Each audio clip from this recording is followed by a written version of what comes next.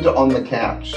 This is a regular catch-up where we discuss some of the issues and hopefully solve some of the problems facing marketers today.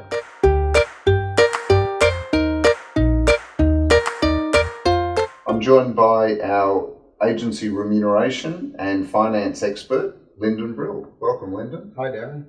Look, one of the things that a lot of marketers will phone us up and ask about is, am I paying my agency too much? So I'm going to start with a simple question. I say that tongue in cheek. How much should I pay my agency if I'm an advertiser?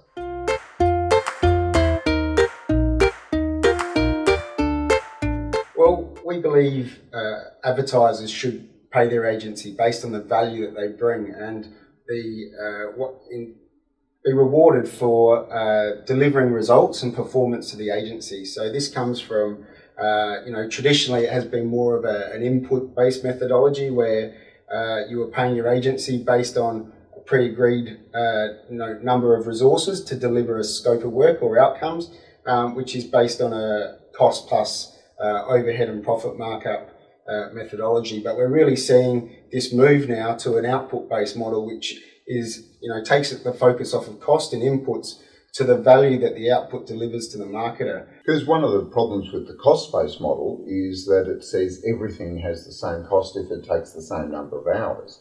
And in fact, a discussion I had recently with an agency, they saw our output-based model, our pricing matrix, and they couldn't understand why a brand ad and a promotional ad had very different fees attached to it.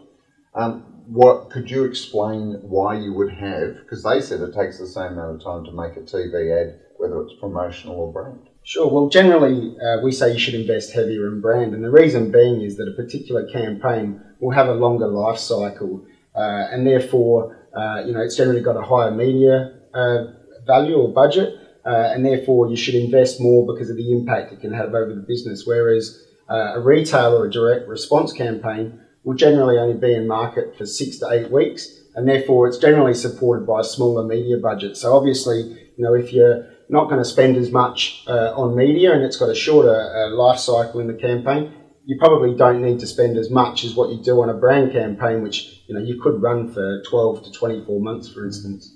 Because the other trend we're seeing is this move away from retainers, which agencies love, guaranteed cash flow, to project fees. What do you think is driving that trend?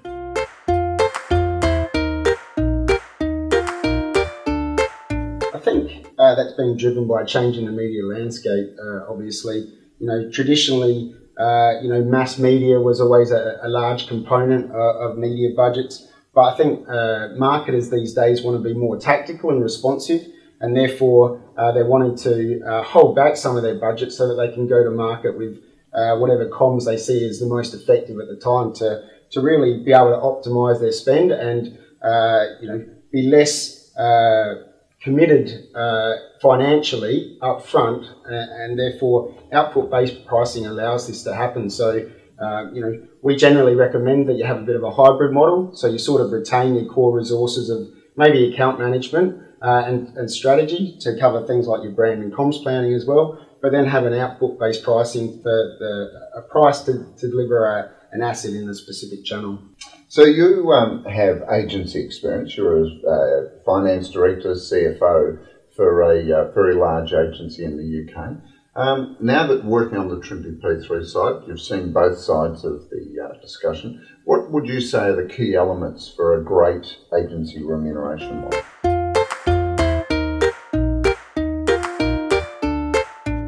Sure. Well, I guess I've seen both sides, so that's the really important part. I think it's important to have very clear objectives and also know the outcomes that the agency or marketer would like from their agency, and make sure that they're aligned along the way. So that the agency is focused on delivering performance and results. So the key thing for a good relationship is to have a transparent contract agreement with pre-agreed and established financial remuneration, so that you know exactly what you're paying and the agency knows what they're expected to do. What about the fact that a lot of contracts seem to be either incredibly complex or they're so flimsy that no one bothers using them? Because contracts are fairly essential to establishing the rules of the relationship, aren't they?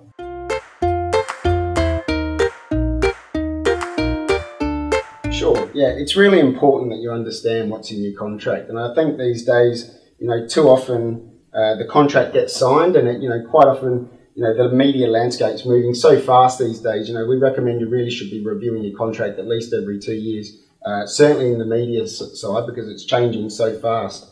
But I think that's one of the key things in the services that we offer, and what I do on a day-to-day is explain the actual contractual terms to the marketers so that they really understand exactly how they are remunerating their agency, and also how they need to work together with their agency partner to make sure that everybody has a clear understanding of the terms and conditions of the agreement. So I want to move on to benchmarking because it's a hot topic when we raise benchmarking with agencies. They often have a lot of questions about where did they come from and how do we know they're relevant. We've got ad cost checker, we've got a lot of benchmarking around the scope monitor that we use. What do you see as the ideal role for benchmarking in agency remuneration?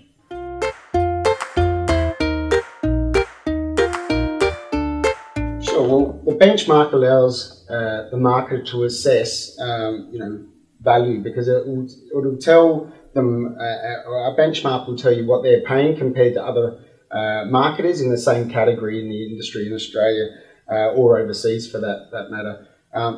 Benchmarking, quite often people think it's just about rates, but it's not just about rates. It's about the efficiency or the number of hours or resources that it takes to deliver a specific output. So. You can't really just look at, negotiating a low rate card, which sometimes is what procurement thinks important, whereas, you've really got to look at the resources that are involved as well. If you pay a higher rate or a premium to the market, as long as you're getting a highly efficient service, that could still mean that you're maintaining good value. So, it's really important to keep that at the back of the mind.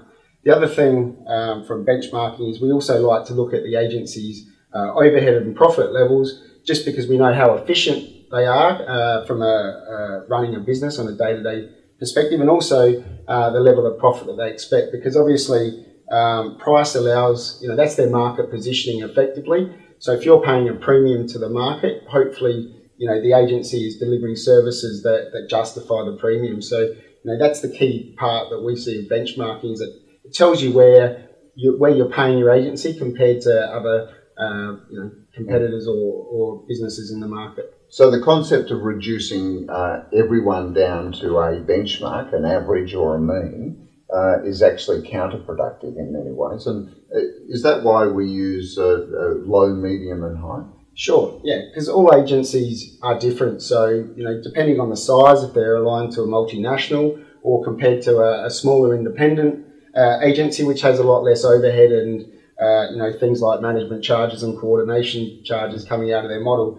So we use high, medium and low benchmarks, which is also, it's not just the agency, it's reflective of the client. Obviously, bigger clients will want higher investment levels, which have got, much bigger spends, they've got more at risk. So they'll invest more in a particular campaign or output compared to marketers that have got smaller budgets, which, need to use them wisely. A lot of the time they just need low cost economical work, and so it's important that you don't treat everybody the same. So that's the reason why we break our benchmarks down to high, medium and low.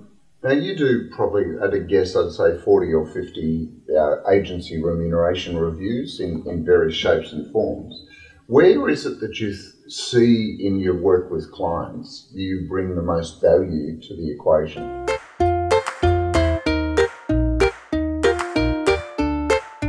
Obviously, there's a couple of parts to doing a proper remuneration assessment. So obviously, we look at the agency contract first and then look at the way that they remunerate their agency. We obviously then deal with agencies, and it's really important these days to make sure that we understand the scope of work and the exact level of complexity that's involved and the resource levels and investment levels that they expect.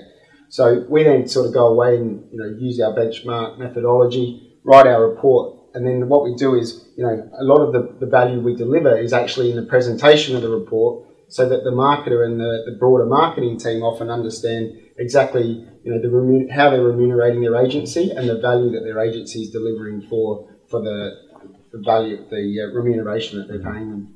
Well, look, Lyndon, that's fantastic. Thanks for joining me on the couch. And make sure you subscribe to our YouTube channel and stay tuned for more On the Couch at Trinity P3. Thanks.